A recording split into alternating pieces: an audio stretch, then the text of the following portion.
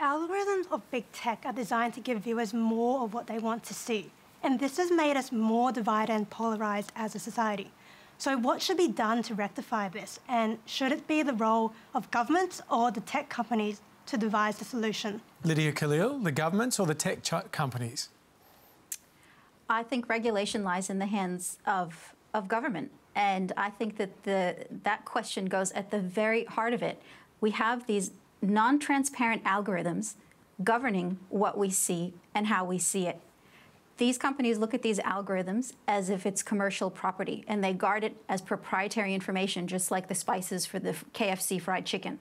But the reality is these algorithms are actually governing a lot of our information and environment, and we don't have any transparency around them. So algorithmic transparency is really critical. It's difficult. It has to be done, smartly, but we have to do it. We can't have non-transparent algorithms ruling what it is, what information that we consume and how we connect online. Hal Crawford, you were a news director in New Zealand when the Christchurch attacks happened. So much of those attacks were streamed live on some of the tech platforms like Facebook. But you, along with some of the other news bosses in New Zealand, then made some really big decisions, heavily criticised by some, about how you were going to cover this story. Yeah, I was actually immensely proud of that little chapter, and of course it came in the wake of a horrific crime. What did you decide? Good point. We decided to cover the trial of the gunman in a certain way, and when I say we, I mean all of the news editors of New Zealand, all of the big newsrooms. So I'd never been part of that before. I'd never been part of a very competitive environment where all the news editors get together and decide to do something that was basically decent. Which was what? Which was not give the guy publicity, basically, not sort of publicise his hateful ideology. And we were very successful. Where your competitor might delve into his ridiculous manifesto and get all sorts of juicy crap out of it, we decided that we wouldn't do that. And the guy just has faded into obscurity.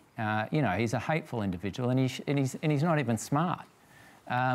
And with that collective ignoring, we had a bit of a victory. Are you burying the news a bit? Well, that's what we were accused of, and I thought, no, actually we're not. We're just doing the right thing.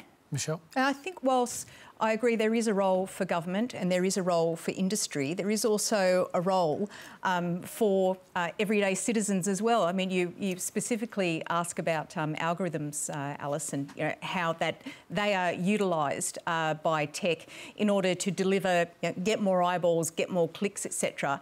I'm a working mum with a 4-year-old and a 9-year-old that are smarter than I ever was at their age and have more access to technology. I struggle every day with this question, and I'm sure there are millions of Australian parents and citizens who feel the same way. Knowing how to get that balance between enabling our young people and as they grow to be able to access technology and access the internet and access all these applications. But you just look at YouTube, for example, there's an algorithm that determines what video will pop up next and what video will pop up after that. So I think that it is a role that needs to be played by all parties here, by industry, by government, and by citizens. We need to be empowered as citizens to make those decisions. We often get it wrong, we get judgment, but at the same time, I think that there is a role for everyone to play in this. Julie, have tech companies forfeited the right to be trusted on this stuff? I mean, this is ultimately a question about whether they should be deciding the future of these platforms. But given what we've seen today, Facebook in Australia, can we trust them? Yeah, it was more of a faceplant by Facebook, I think, today. It was a real misfire. But, yeah, obfuscation is a huge problem, and I think that's one of the reasons that the minister wanted to put somebody in this role who had actually been in technology so that I understand the dirty rules and the playbook. So I understand what the talking points are going to be. What are the dirty rules? Well, I'll give you an example of why I think we need to hold them to account. I had Facebook executives in the office last week, and they said, well, why do you keep criticizing us about moving Messenger to end-to-end encryption? I said, because I've been asking you for 18 months one question. What are you going to do to ensure that child sexual abuse material is not traded on that platform, and that when you flip that switch and it goes dark, you're not just going to go like this? Because they won't tell me what they are going to do to keep children safe. I give them suggestions. What about homomorphic encryption tools? What about behavioral signals? They won't commit to that. So they're trying to kick the can down the street so that they can flip the switch, and it happens, and they've been absolved of responsibility. And we've seen just in the 6 weeks that the e-privacy directive has eliminated companies' ability to scan for child sexual abuse images. Facebook said, we're stopping. NCMEC, the National Center for Missing and Exploited Children in the United States, has seen a 50% decrease in the reporting of child sexual abuse images after just 6 weeks. Lydia Khalil, you've been researching the rise of extremism within the United States and its connection to the tech platforms. Tell us what we don't know yet about this. Well, I mean, no doubt the use of social media has increased the scope of radicalization because it has increased disinformation on these platforms. It's increased the ability of extremist actors to connect and to organize. It's also increased the widespread breadth of exposure to some of these extreme ideologies through these platforms. So social media has played a big role in terms of the growth of extremism. Now, the major tech companies like Facebook, YouTube, have done steps to address this. But like we've been talking about in the program, a lot of it has come too late. For example, we've seen with the QAnon phenomenon, that has taken off because of its activities on social media. And that conspiracy has led to real-world violence and harm. We saw it with the Capitol siege. They played a big part of that. Now, that was allowed to fester on major social media platforms for years before they decided to shut it down. So we've always seen this delayed reaction that the commissioner was just speaking about, which has been problematic. The other side of this is what's going on outside of the major social media platforms. When they've been shut out, extremist actors have moved to smaller platforms that are even less regulated, and they go to platforms like Gab, Telegram, where they're able to go unfettered. And that's drawn in more extremist actors into those platforms. And so it's a real issue around technology and extremism and the growth of violent radicalization. Right. The thing is, though...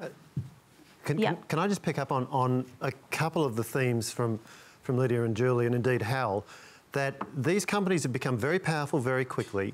If you take the instance that Hal was talking about, if television stations... if anybody even suggested that they would broadcast murder occurring, that would have been unthinkable. And part of that is the responsibility and maturity of those businesses. But you take an action like today, shutting down services which are used to provide vital health information or other information. I mean, one of the things I was thinking about was I worked in the telco sector for a long time. Michelle has worked in the telco sector as well. There's a very strong culture in telco, in telecommunications, that you keep the network up, you connect people. That's your mission, that's your job. And for a company that is supposed to be providing communications, to just turn big parts of the network off today, as Facebook has done, I mean, that would be, I think, unthinkable for telecommunications. Can I take you up on a point there, Minister, around, I mean, if you're in telcos, you know that carriers are not the same as publishers, and carriers are not responsible for the material that they carry, otherwise they wouldn't work. And I think we've got a similar problem here. It's very simple to say, oh, they should have banned QAnon, they should ban everything. But effectively, they see themselves, and we use them as carriers. The utility to us would be much less if they were publishers. So it's not just about two big evil companies called Facebook and Google. It's about us. We demand social networks, and we demand search, and then we get the crap as well.